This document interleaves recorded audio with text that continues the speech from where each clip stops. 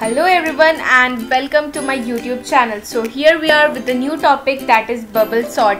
So we are going to see everything in detail, like what is bubble sort, its coding part, and also we are going to see it by example.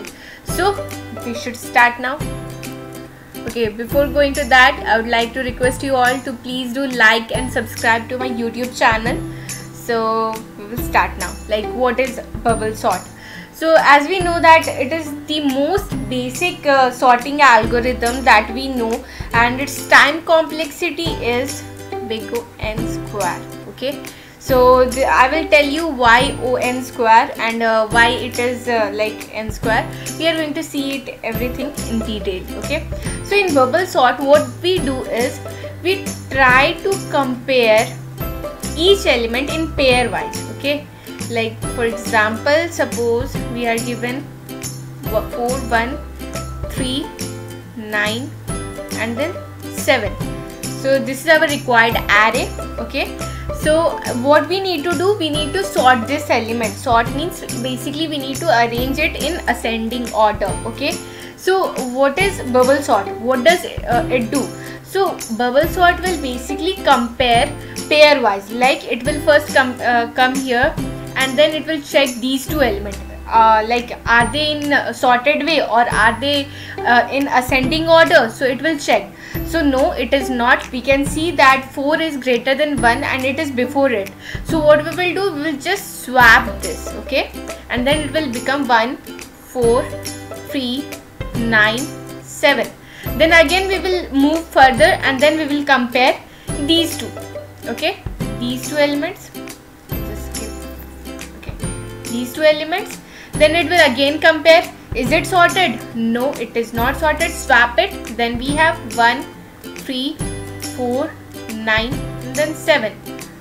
Till now we have covered till here. Yes, and now we will go again and then compare these two elements. So here you can see that is it sorted? Yes, it is sorted. No need to swap anything. Then what we will do, we will move further and then it will become 1, 3, 4, 9, 7. Till now we have covered till here. Yes, now we will again check 9 and 7. Is it sorted? No, it is not sorted. What we will do, the next step is we'll just compare it and then swap it. Okay, we will swap it. Now from this, few points that to be concluded is like what are those points that we can actually see from this dry run or from this like what we can think. The most important part is that whatever the maximum of this array was, now is at its last position. Here you can see that it is actually in the last part. And even we can see that this array is also sorted, but this will not be the same for each array. Okay, this array has become sorted, but this is not the case for each array. For each array, what we will do, we will again do it till when?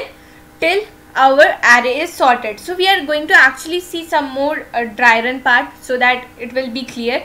In this we have been covering it in one traverse only, but actually we need n square. Why n square? That too we will see. Okay, so but the most important part that is to be considered here is that the maximum value in one traverse only, in one traverse, the maximum value of this array is coming to the last part. Okay, last part. Okay, so now we are getting the maximum value at the last part. Now this will be implemented in our code. That's why I'm mostly emphasizing in this point.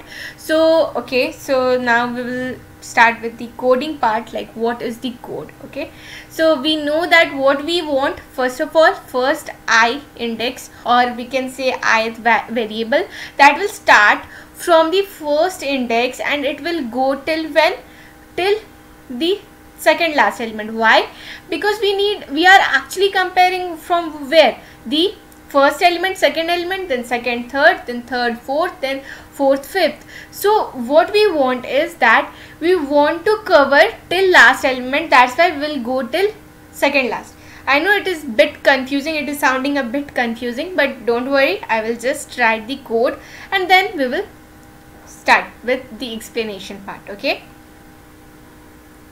So now we are going to see the coding part. I'm not going to exactly tell all those like I'm not going to explain the main function, but only the bubble sort function I have created. This is the rough idea to give you all. Okay, so this is the bubble sort function where we are going to see how actually the bubble sort work. So what we are doing, we have started one for loop that will start from, let me just take that same example that we were taking, 4 1 3 9 and then 7. Okay, so we are having one variable I which is starting from 0th index, 3 and 4. Okay, and it is going till n minus 1, that is, and it is less than, so it will go till here, till 3. Yes, why? That too I will tell you all. So then again inside it we are having one variable or j index that is going to cover the from j equal to 0 to n minus I minus 1. It is less than n minus I minus 1. Why? That too I will tell. So and then we are comparing, if array j is greater than array j plus 1, then what we are doing, we are just swapping the same thing that we were doing earlier. Okay, so for that why we need to go till n minus 1? Okay, why we need to go to n minus 1? So the reason is that because j is going till where? It is going till j plus 1. We are comparing from where? From array j to array j plus 1. So if it will go here and if it will compare to array j plus 1, then it will show array index not found error. You can just try it. If you will use till n and then compare it, then it will just show array index not found error. So for that only what we are doing, we know that our values are till 4th index, but what we will do, we will start our index from 0 and we will go till less than n minus 1, so that our comparison from j we can do it till j plus 1. Okay, so it will include this also. That's why we have used n minus 1, less than n minus 1. So that's our first part that we have done.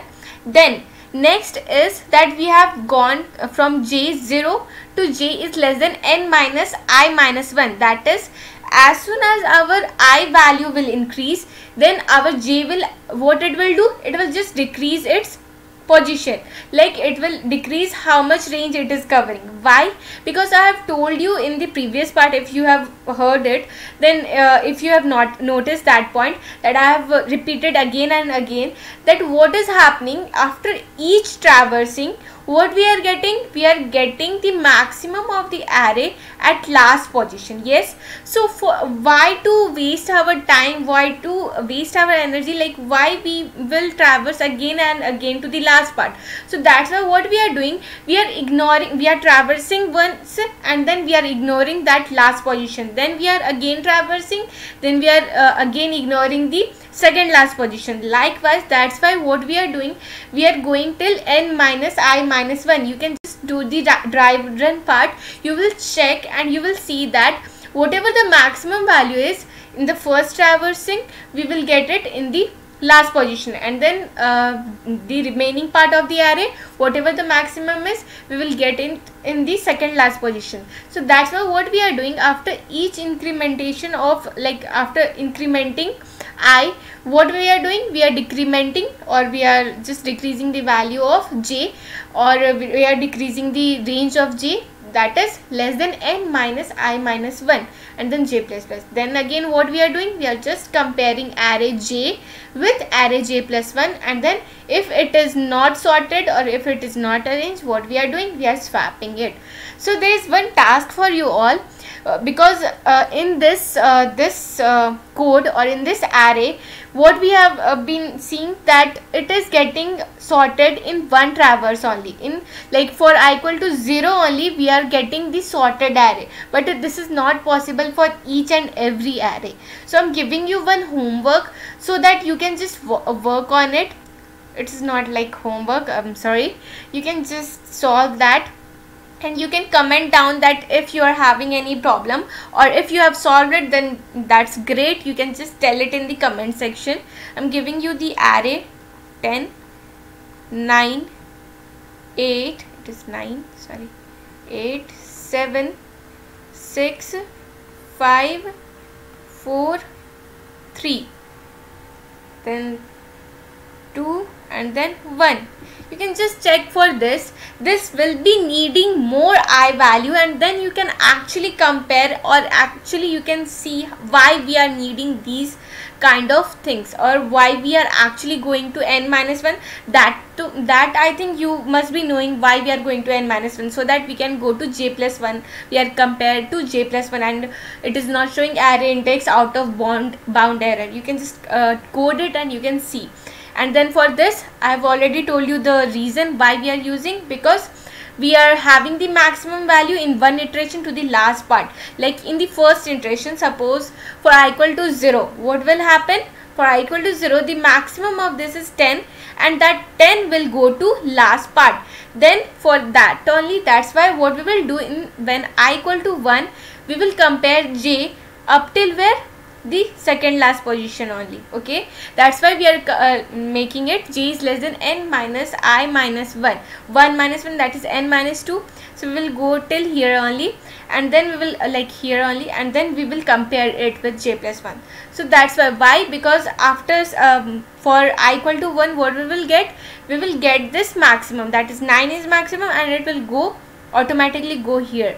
Then for I equal to 2, it will go here. That's why we will not go again, we will not traverse again and again to this part. We are just making it sorted and we are ignoring it. So concluding this video, I would like to add some points. First, what we have seen, that bubble sort is the most basic one, and its time complexity is O(n) square. Okay, and sorry for this, O(n) square.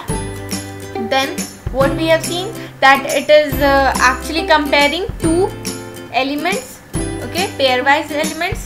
Then what we have seen, that it is having O(n) square. Yeah, these are the points that you need to consider. The basic code I have already given. I hope you guys have now having the idea what bubble sort is. So if you liked it, please do like and comment and give your reviews. Thank you.